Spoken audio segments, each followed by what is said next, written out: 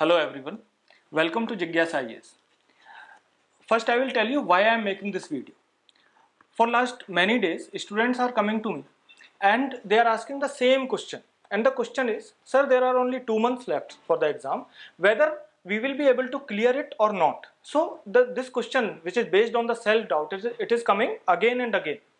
So I decided that we should make a video so that we can cater to all those students who are having the same question, right? So first we will come to this point that why the question arises. The question arises because students face many problems. So the most common problems are these: incomplete preparation. So this feeling, incomplete preparation, it gives you a self-doubt.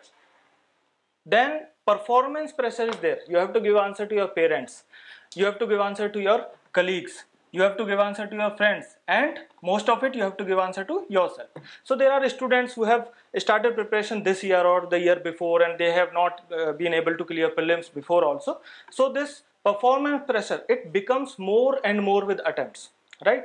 Then most importantly, there is guilt feeling, which is there among many students because they are preparing for last 1 year and they were not able to give the time which they should have given for the studies. So because of that also they are facing the same issue.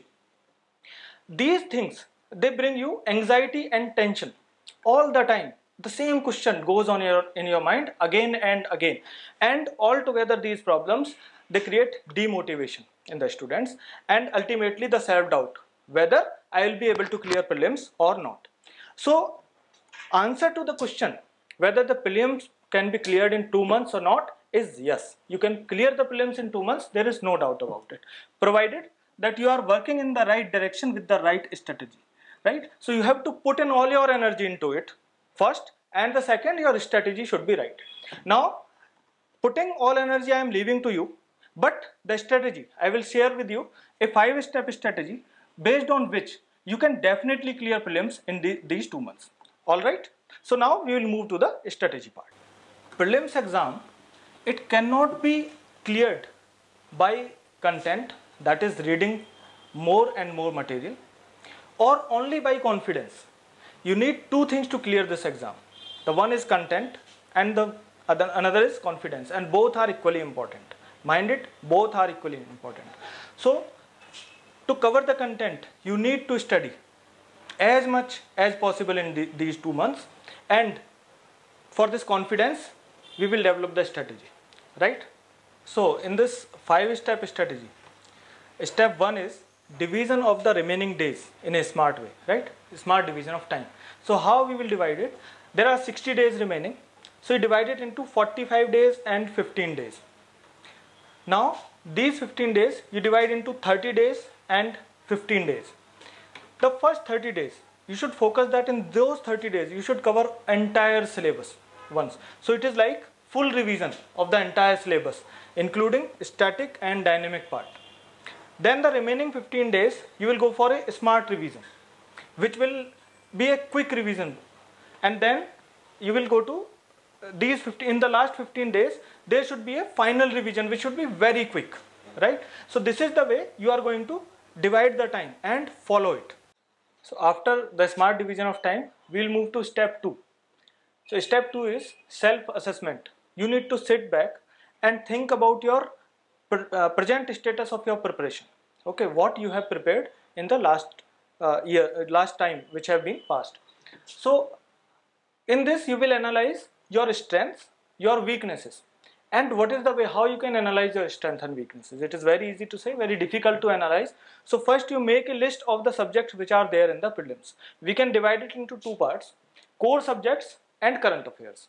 So in the core subject we have polity, history, geography, economy, environment, art and culture, and science and technology, 7 subjects. Then in current affairs we have government schemes and programs. Then we have institutions, organizations and reports. The third is budget, India yearbook, and the fourth is current affairs which are related to core subjects. For example, current affair related to environment, current affair related to science and technology, current affair related to economy, current affair related to geography, governance current affair which is related to polity. This is the way you can divide it into 2. Then you have to assess which of them you have already studied, which of them you are comfortable with, and which are the areas which you have not touched upon till date. Okay, so this is the way you will get the clarity of your mind, that what you have already done and what you have to do, where you have to go, right? The clarity is very, very important to make a perfect strategy. This strategy which I am going to make in the next attempt, so this is going to be individualistic. Every student will have the different subject or different things in that step. Okay, so we will move to the step 3 now. So in step 3, we are going to discuss a strategy for covering core subjects. So based on your self-assessment which we have done in the previous step, what you will be doing, you will be dividing core subjects into 3 categories. One is excellent, then good, then poor. What is excellent? The subjects which you understand very well and which you have covered very well. What is good category? Subjects which you understand and you have covered but you are not thorough with them. There are portions in that subjects which you are not comfortable with. And what is poor? The poor category subjects are those subjects which you have not touched till date. Okay.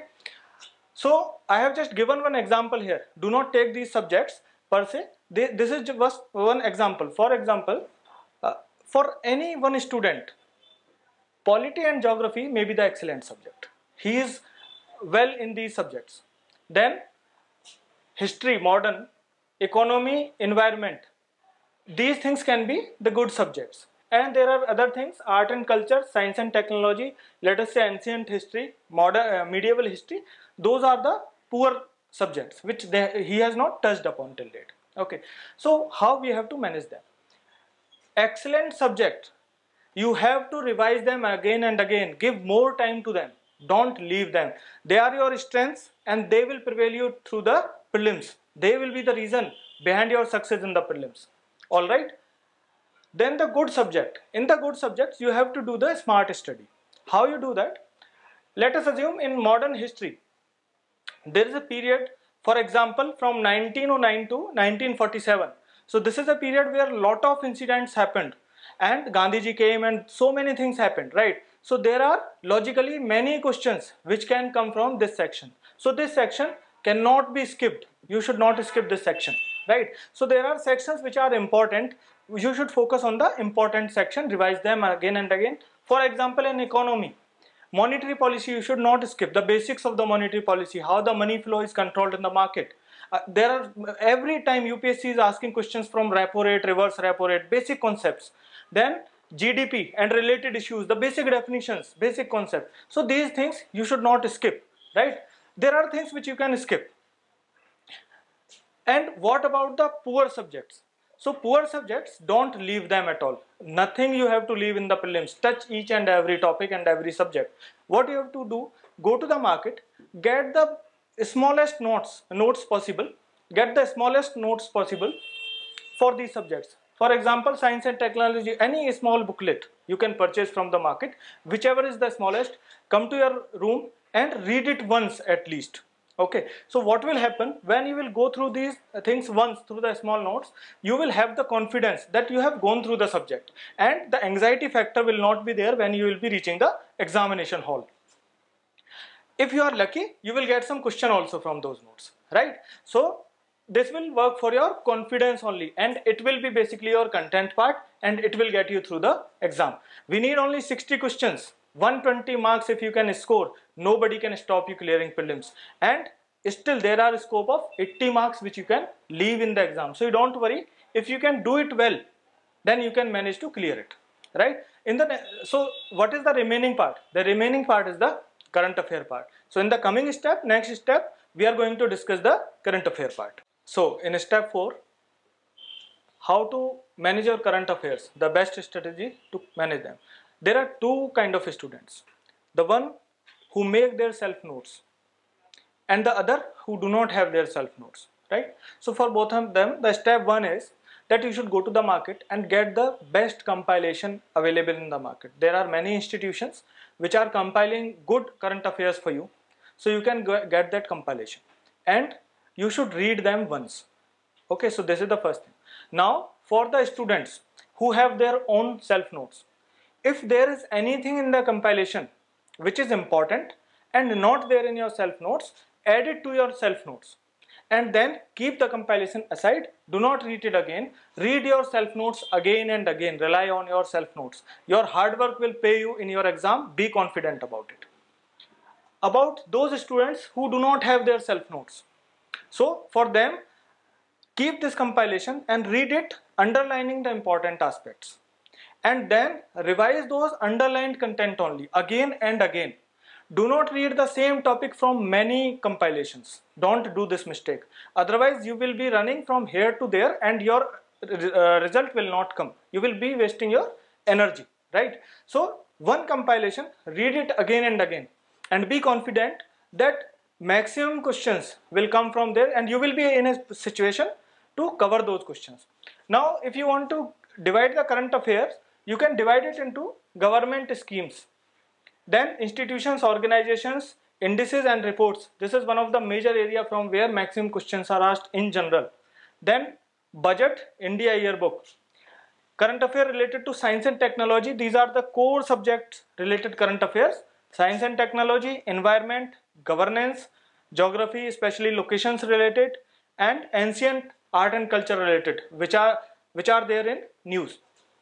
So for them, you can again get the compilation and read it.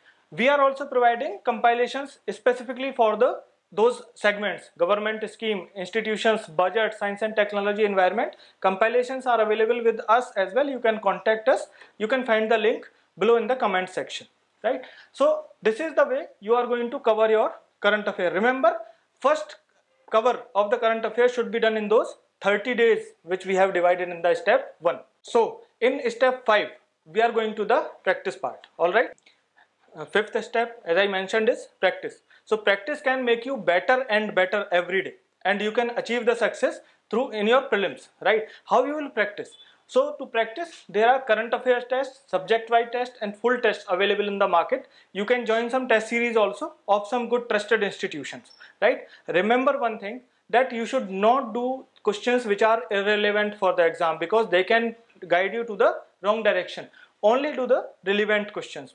And when you find any question which is interesting, which provide you more and more information, underline those informations, keep them for revision also. Revision is very, very important for questions and their solutions as well, right? So for this, you can join any test series, work hard, plan your time, as I said in the 5 steps, and have faith in yourself. Again, one more thing, and the last thing I would like to say here, that do not prepare to prove yourself. Prepare to learn. If you will prepare to learn, there will be no anxiety. Your growth will be better day by day. You will improve day by day. If you will prepare to prove to someone else or to yourself, you will always be under performance pressure and you will always be under anxiety, and it will hamper your performance. All right? All the best.